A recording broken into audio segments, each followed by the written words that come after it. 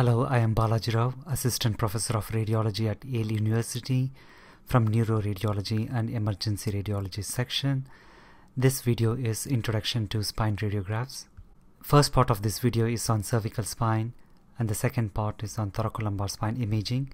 In each section, you will be introduced to standard views, anatomy, systematic approach, and will be shown examples where we will apply some of the concepts learned. Let's start with the cervical spine imaging. The standard views used in cervical spine imaging are anteroposterior or AP view, lateral view, and odontoid or open mouth view. Let's identify some anatomic structures in the lateral view. In the lateral view, the first fully formed vertebral body is the C2 vertebra. As you count down towards the thoracic spine, always make sure the cervicothoracic junction is clearly identified. If the cervicothoracic junction is not well seen, a repeat examination or additional views will be required. Identify the C1 anterior and posterior arch. Each vertebra has a vertebral body, articular process. Between the articular process you have the facet joints, the lamina and the spinous process. Identify the intervertebral disc space between the vertebral bodies. Identify the soft tissues anterior to the vertebral bodies and the trachea. In the AP view, the upper portion of the cervical spine is usually obscured by the overlying mandible.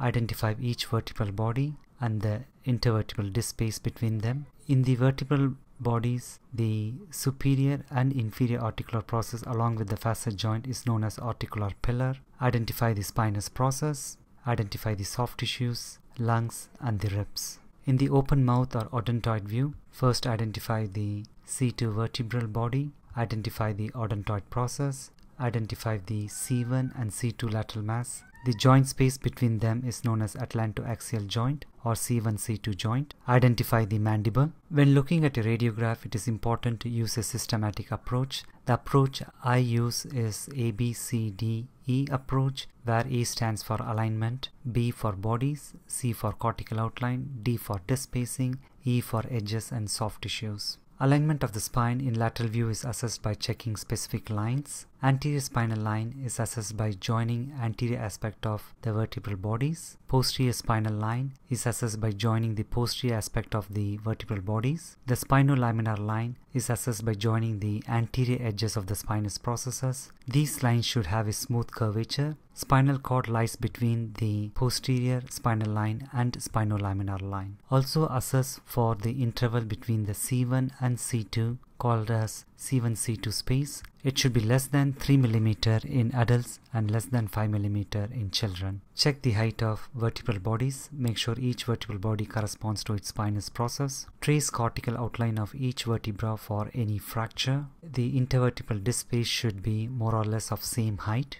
Evaluate the thickness of soft tissues anterior to the vertebral bodies. Anterior to C3 vertebral body, soft tissue should not be more than 7 mm, and anterior to C6 vertebral body, the soft tissue should not be more than 22 mm in adults and 14 mm in children less than 15 years old. Increase in the soft tissue thickness may be related to hematoma or infection. The lateral edges of vertebral body should form continuous parallel lines. The spinous process should be spaced out evenly and should form a straight line. Check the height of vertebral bodies. Trace the cortical outline of each vertebra for any fracture. The intervertebral disc spaces should be more or less of same height. Assess the soft tissues of the neck for any emphysema and lung apices for any pneumothorax, mass or rib fractures. Lateral process should be aligned in the same plane. The space between the lateral mass of C1 and odontoid process should be equal. The lateral aspects of lateral masses should have less than 1 mm of malalignment. Identify and trace entire C2 vertebra. It is difficult to evaluate C2-C3 disc space in this view. Assess for any obvious fracture in the mandible. Let's look at some examples. As I trace the outline of C2 vertebra, I can see a gap between the odontoid process and the C2 vertebral body consistent with fracture through base of odontoid process. Let's look at a different example. As I trace the cortical outline of C2 vertebra, I see a break in the C2 lamina. This kind of fracture is known as Hangmans Fracture. Let's look at the standard views and anatomy of thoracic spine. The standard views are AP view and lateral view. Let's identify some anatomic structures in the AP view. Identify vertebral body, intervertebral disc, the pedicle, spinous process, transverse process, and the ribs.